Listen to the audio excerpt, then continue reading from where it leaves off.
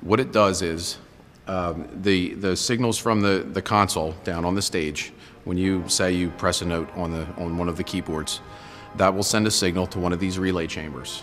This relay chamber will go, depending on what stops you have set in the organ, this will allow, through mechanical action, to allow those pipes to play.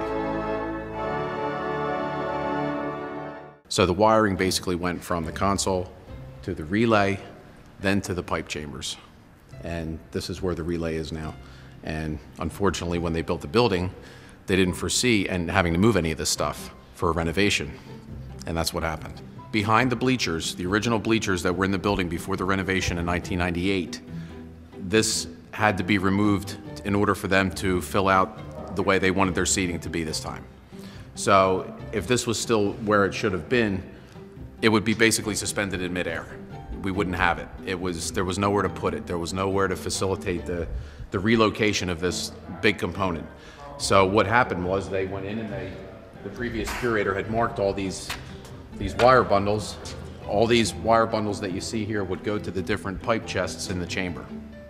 Now, basically, they came in with a Sawzall and they cut the cable. It was probably about that big.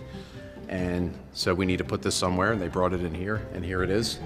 And unfortunately, it won't be working again. There's no way to physically really connect this thing back. There's nowhere to put it.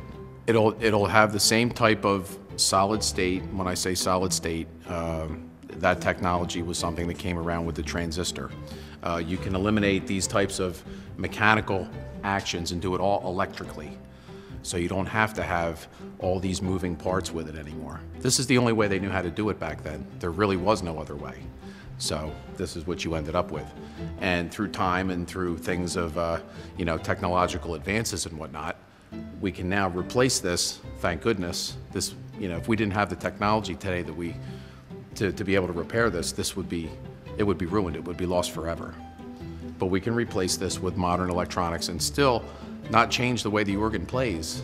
It'll still play just the same as it always did.